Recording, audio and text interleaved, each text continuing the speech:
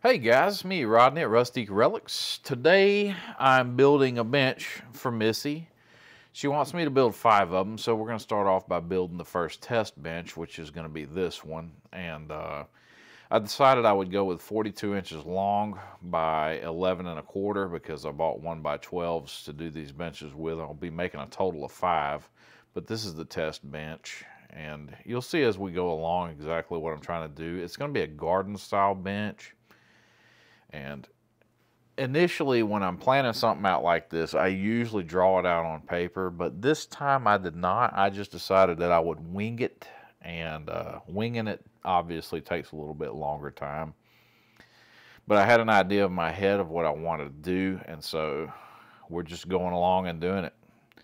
Right there, I trimmed up both sides of the board. One, I cut it at 42 and 1/4 inch, and I went back and cut the other 1/4 inch off so I could get that factory cut edge off of it because it was pretty rough. Now right here, obviously I'm trying to get my second 42 inch piece done. That's why I had flipped the board around. So we'll just cut it off, and that'll leave me with a little bit left afterwards. So that gives me the top and then the sides. I check them real quick, make sure they're both exactly the same size because you need them to be. All right, guys, what I like to do is I like to wax the top of my table saw. That way, whatever I glide across, it gets really smooth. I use Minwax finishing paste wax. It's a hard wax, and so it'll make it slide easy and it'll protect it, and you only have to reapply every once in a while. So I'm only putting it on the top here. I'm gonna lower the blade down. I'm gonna speed right through this, all right? So like I just got done saying, we're gonna wax this with the Minwax. You want to brush it off, get all your dust off. That's where one of those cheap bench brushes come in real handy at. And just apply your wax just like you would any other type of wax. Just wipe it on and then buff it back off when you're done. And it really makes a huge difference in how easy your wood slides over your table saw surface. I also like to protect my equipment with wax when I'm done, so when I'm actually going to put it up and put a tarp over it, I'm going to wax it and leave the wax on there without buffing it off. Now it comes time, we're dialing in everything, making sure everything's going to work smooth. I really like this DeWalt table saw. It's just a contractor saw that they had. I don't know if they still make this model or not. I've had it for a couple of years, and it allows me to move my fence and keep it square to the blade. So I use machinist squares to square that up with. In this video, you'll see me use a regular old speed square, but it's not as accurate. But that table saw is set up with a machinist square. So here I need to cut off a little piece of it to try to even out, because this board, I need it to be exact on both sides. And it wasn't quite 11 and 1/4 inches wide, so I'm just cutting it off and making it an even 11 inch. That way I can just split the difference in half so I can cut my front and back piece that's going to attach to the bench. And here I'm measuring the teeth on the table saw for the outside. I want to try to get it dead center for my 5.5 inch cut, which I do right there. And run it through. Make sure that you keep your hands clear of the blade. Notice I don't have the protector on there, and you should. You really should. But I don't, because it grabs the wood and it's got the paws on the back, and the paws help you with kickback, but I stand clear if you notice. That way, if it does kick back, I'll just get out of the way, because kickback can hurt you. I've had it happen to me once before. And I always wear a shield over my face just in case. I don't want sawdust flying up in it. And one time I had a knot come loose and it struck me in the face. And ever since, I've worn the UVEX face shield for table saw work. Also use it on the lathe too. Now we're going to go back in. I'm cutting the legs. I need the bench to be 18 inches tall. The wood's 3/4 inch, so I cut each one of these 17 and 1/4 for the legs, and then I'll take a speed square and I'll mark 2 inches in or no, 3 inches in on each side, and then I'll run a 25-degree angle on both of them so I can get me my little triangle cut at the bottom, making them a little bit fancier. Originally, I wanted to use a Forstner bit and cut a big round part in the center, but I needed this one to go fast, and I couldn't find my Forstner bits because I haven't worked in my garage in probably a little over 2.5 years, and I love woodworking, so it's really sad that I haven't done that. But I haven't had much time. You know, we've been doing a lot of stuff at the store, but now, you know, things are starting to ease up some as far as me having to perform maintenance and everything around the store. We got a new employee, so that's really good, and it'll free me up to be able to make stuff again, because I used to make a lot of stuff and bring it in. So what I did there was I measured 3 inches up, 2 inches over, and then it gave me a angle to cut at 32.5 degrees, and then I turned around and just locked that in on my miter saw, and then I just cut my pieces after I measured just the 2 inches out, or the 3 inches up after that. I didn't have to worry about measuring but one time, or measuring both sides one time, creating my angle, and then go back and repeat it. Here I'm gonna make both of these exactly the same size, because, you know, even though I had split the difference earlier when I cut it in half, it didn't quite work out, so now I'm just cutting a little sliver off, like less than the thickness of the saw blade. And now they're dead even. I'm really pleased with it. So here's where I do exactly what I'm talking about. I'm going to take the speed square and draw the lines. Well, no, I know, that's my fault.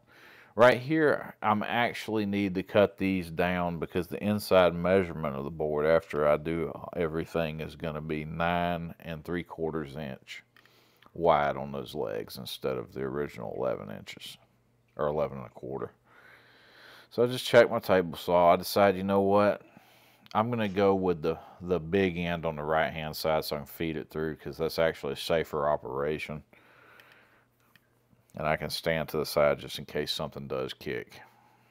And then notice I use a little off-cut piece, or I use my plastic handle part to usually cut off the saw. And then I lower the blades just in case I accidentally kick everything back on. It's just a habit I have since I left it plugged in. All right, we're going to use a Craig jig. This thing is awesome. It's for pocket hole work. Missy let me get this one today at Lowe's. I'm really pleased with this one because it's a lot faster than the one I've been using, which is a little 2-1 that you use a clamp every time. This one I just push down on a lever and it clamps it automatically for me, so it gives me the correct depth no matter the wood. If you get one of these Craig jigs, no matter what, make sure you set your saw blade up, or not your saw blade, your drill bit up correctly to match with both the wood you're using and the screws that you're using. And make sure that they go to your surface. Like if you're, in this case, we're connecting 3/4 inch by 3/4 inch, so 3/4 inch will work. The screws that I bought work with the 3/4 inch, so it won't push all the way through, and it'll be nice and strong. I like pocket hole joinery. Some people bash it as not real joinery because it's not, you know, tongue and groove or biscuit joints. But I found, personally, I think that through personal experimentation, I think that Craig joinery is most definitely stronger than biscuit joints. It may not be stronger than dowel rods or pins, but it is stronger than a dadgum biscuit joint, and it's much easier. And I have a biscuit jointer. So there, I just see how easy that is. Once you put your pocket holes in it, it's just putting your screws in. Make sure you line up your edges so it's flush.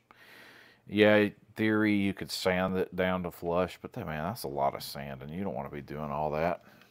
Right here, I decided I wanted to clamp my Craig down because it was moving a while ago, which was a pain. So I'll go ahead and do the other board the same way. And I'm kind of random at how I space it, except for on the very ends. I try to do the ends exactly the same way because I want to make sure the end is nice. Generally, I will glue everything as well. I did not because, like I said, this is a prototype bench. So when I'm first building something like this, I will need to be able to take it back apart pretty quick if I don't like it. But I'll be honest with you, I really enjoyed it. It's fun. I love building stuff. Missy loves to paint stuff. I love to build stuff. And she said she wanted me to build this bench. I said, all right, I'll build you a bench. And now she wants me to build the rest of them like originally planned for the class. So it really worked out because I can throw it together. I can keep it fairly inexpensive. I mean, wood is priced the way wood's priced. So, I mean, it's not cheap to build, but it's still not as expensive as buying a brand new one at the store. So I get all that Craig together and I throw it over to the side. Now is where I did my drawings with my triangles with speed square. I didn't have my jigsaw, so I was stuck using a Japanese flush cut saw or Japanese razor saw. I love these saws. They're great. They use them as a regular saw. And I didn't realize when I was doing this that I was using my crosscut version on this one as opposed to the ripping. And then the motion where I'm going with the wood grain is a rip cut. So I should have used a rip cut. So I went and got the rip cut one. I struggled with it for a few minutes before I realized that I was pinching the wood back against the blade, which was my mistake. Because once I got that cleared up, I just went right through it and it cut like butter. And it really is as fast as it looks. Even though this is sped up, it's not sped up very much. So I'm really just going right through this. You start your cut and then you go. And see, I get frustrated pretty easy when it doesn't start easy. And there was a knot right here. It's going to give me a problem. So I'm going to cut through it. Just cut through it real slow. Cutting through knots is a pain, even when you're using power tools. And there we go. We got our triangles cut into it. It looks nice. It'll give it a neat appearance. So we're going to use pocket holes to join those in too. I'm checking it to make sure my width is correct. Then mark my mark on there so I know exactly where I want to put it at. And this one's one of those that you're going to measure a couple times.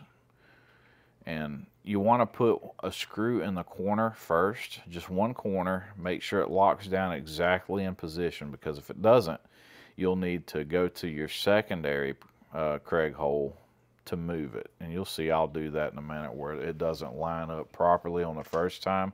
So I remove the screw totally and then put in the second screw exactly in position. And I'm using a speed square to make sure I stay straight up and down. And the speed squares come in real handy for a lot of things. And sometimes I'll even take and clamp that fat edge at the bottom towards the front of the wood to hold it in place while I do this.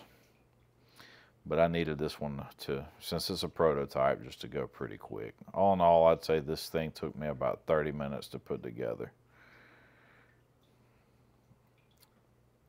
The next one that I build will probably take an hour, or maybe not, because I'm going to be gluing it, and I won't have to put together anything. I'll just be cutting, pocket holing, and then gluing, and then putting my screws in. And I'm going to do something neat in a few minutes after I get this all lined up and set.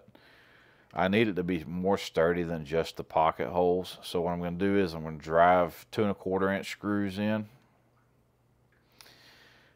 through the sides to hold the legs to the front and the back plate. But I'm going to countersink the holes with my Craig drill bit. Now that is a very aggressive bit. I don't recommend you do what I did. And I won't do it for the next build. I'll be using a standard drill bit so I can control the depth much easier. Then I'll put I'll drill my holes here, and you'll see I'll have to go back in. If you're doing this, make sure that you mark your holes first. Use something to kind of leave an indentation in the wood too. That way you can drive that drill bit in there pretty easy. See, that was too shallow, so I had to go back in, pull it back out, and then drill it back in. And like I said, it's aggressive, so you have to be super careful. Now I'm going to use dowel rods. I was an idiot the first 2 times. I cut them on the miter saw, and so they threw somewhere, and I had to go get them. The next ones I'll cut by hand with the Japanese saw, because I really love Japanese pool saws. And I'll use it again in a minute too to trim these back off with, because they're actually designed to be flexible so you can make real good flush cuts without having to use a oscillating tool or trying to sand it down. You just cut it smooth to the surface.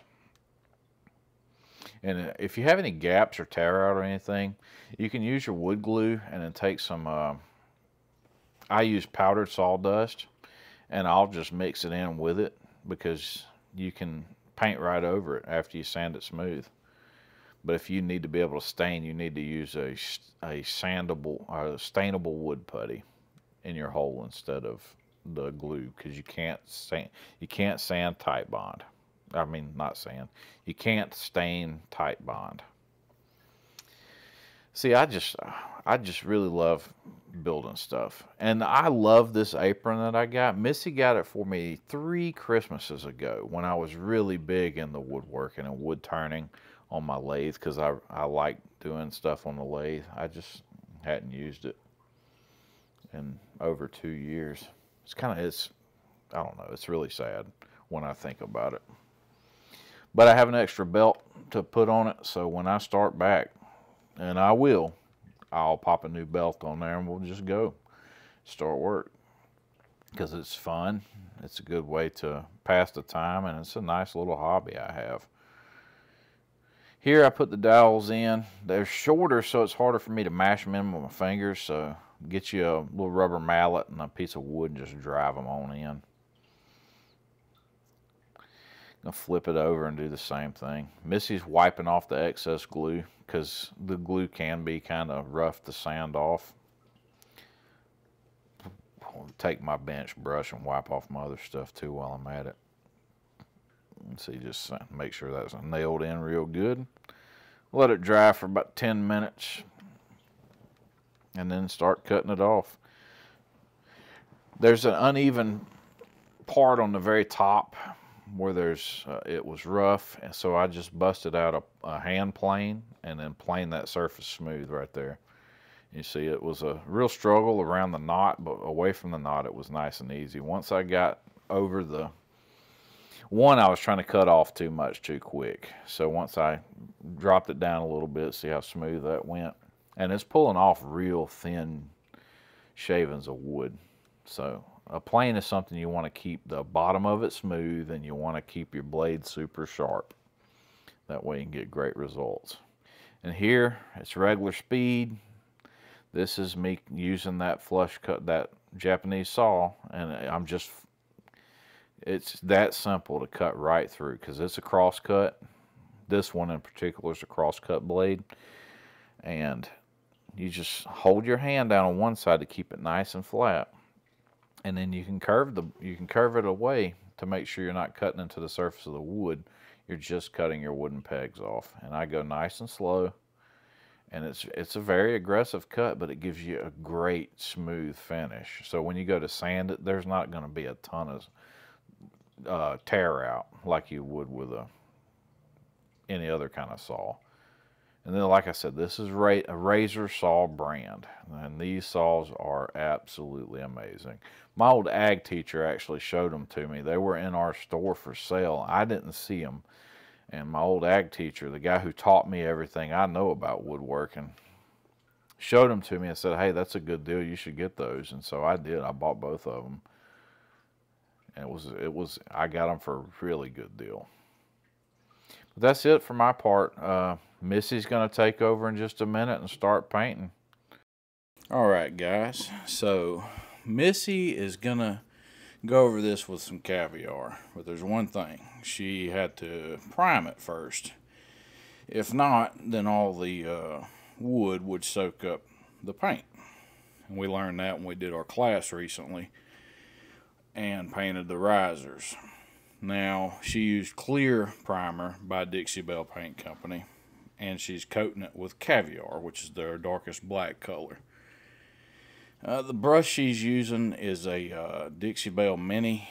It's a flat brush, gives you really good results. She's just going through and coating it, the sides, and she's going to do the backs and stuff. So, oh, look at Cammy over there in the corner laying down. That's our corgi. She's a goofy dog. Always up in your business. So, right now, Missy's working around the legs because you have to pay really close attention when you're dealing with the underside of stuff. Make sure that you don't miss any spots, because if somebody flips this bench over and sees that it's not painted all the way, they might not like it. Now, if it's just going in your house and you don't care that the underside is not done, then by all means leave it. Here she's just going on that side doing the same thing as before. Make sure you use plenty of water whenever you're working with this. And always try not to paint on raw wood with the chalk paint, because it soaks it up. That's why she went ahead and coated it. Right here, she's getting into the sides up underneath on those legs again. See how she sprays the water on it to make it go further. Soaks it in really good. She's really good at doing this kind of stuff. She's not as good at talking about it as she is at doing it. So she just kind of goes through and does what she does. Cammy always backwards and forth doing what she's doing. You know, if you have a corgi, those things, they bark. And they bark loud like a big dog, not like a little dog.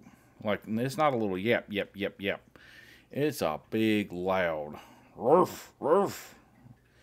Like almost as loud as a Rottweiler. She actually barks louder than our golden retriever does. And it's just scare the mess out of you. All right, see right there where she's getting underneath that? She does a really good job at making sure she covers all the little nooks and crannies. Now on this one, I did not glue this one up, but I said that earlier in the video because it was just a prototype. We were just playing around with it. Today I actually built 5 more of them, so that was a lot of work. And Missy's painting right now some tables, I think. That's why she wasn't able to do the voiceover. It looks pretty good. She's getting ready to go in with the buffalo check, which is a lot of fun. I love doing stencils, and I think Missy enjoyed it too.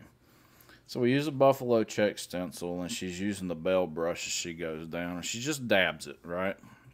You just dab it in, because if you brush backwards and forth, what happens is you'll get paint glob and it'll smear underneath your stencil. Now, you don't have to worry about that when you're using one of the Dixie Belle silkscreen stencils, but on this Mylar stencil, we do have to worry about that, so we have to go straight up and down. That way it doesn't give you any kind of globs and messy look, because the last thing you want is for you to go through all this hard work, and then boom, and at the end it just doesn't look good. But all in all, on this one, it was awesome. She did a fantastic job. All I had to help her with really on this was point out a few spots where the black was showing through the white, and then of course layering the stencil over where she had previously painted at, to make sure we don't get any stencil lines. You see there, maybe using my carpenter pencil pointing out some spots. Because while she's doing this, I'm still trying to get my work done outside. And so she goes through and she recoats them, because what will happen as you move, the chalk paint dries so fast that you can actually go back through and recoat it a second time, which is what she does right here. And Dixie Belle's products are just by far the superior product to me. And that's why we sell it. That's why we use it exclusively. We've used other brands before, and I didn't really like the results I got with them. Right here, she uses a hair dryer to go ahead and dry that. Usually we use a heat gun, but all of them are actually at the store. And I'm washing the stencil off while she's doing this, because it's important. You know, you don't want to get too much paint caked up, especially if you're using it back to back. So you rinse it off real good. She tried to dry it with the hair dryer, but that didn't work out. So we sat it on top of the stove, because it's a glass top, and wiped it off with a paper towel. And then I'll take it to the side in just a second and shake it off again in our laundry room. That way I don't have to worry about it getting on the myriad of projects that are behind me that she's got going on all at one time. Because when Missy starts projects, she don't just do one. She does like 5 or 6 of them things at a time. So here, same technique, just dabbing through, being careful not to paint back where you had already been painted at, because you don't want to build up too heavy of a layer. Even though she'll probably go back through and distress this or something. I don't really know what she plans on it. I know that there was one spot in particular where she wanted to go back in with some black and do a touch up with one of my art brushes. But right here, along the edges, it'll start curving over, and you'll see in a second, I'll grab it and I'll hold it level. That way it stays flat, and she can just dab right down on top of it just like that. It's not key to hold it. She likes to tape them down. I don't tape down my stencil. If it slides a little bit, it's my fault. You know, really, she's working on this oversized bench, so it's really important to make sure you tape that down. So she had the right idea, because if it had been me, I would have messed it up, because I wouldn't have taped it down. She's drying it with the hairdryer again. I'm rewashing the stencil. You know, can't say it enough. Wash the stencil off. That way it doesn't build up paint on the top of it, messing up your paint job. This time we're going to layer it over a little bit further. I try to do 2 blocks, but she wanted me to do more than 2 blocks over, so you'll see here in just a second. We'll go over, I think, 3 or 4 blocks. 4 blocks. And she tapes it down there. See, and the chalk paint's dried so fast that she was able to just tape right over the top of it. And I was actually shocked. I thought it was going to lift, but no, it did not. That was awesome. And she just goes through. She's super fast with doing this stuff. And I think she did a great job. And she would, like I said, she'd be doing a voiceover, but she's so busy doing so many other things that I'm having to do this instead. She did really good. Like I said, straight up and down motion. Can't say it enough. You got to pay attention to what you're doing when you're doing this stuff. And it's always good to have a second set of eyes to look at it. See, because she can only see it from one angle. I can see it from... All right, guys, so this is our bench. This was a lot of work, but I think it was very well worth it. If you like what you see, give us a thumbs up. Don't forget to hit the subscribe button, and we'll see you guys next time.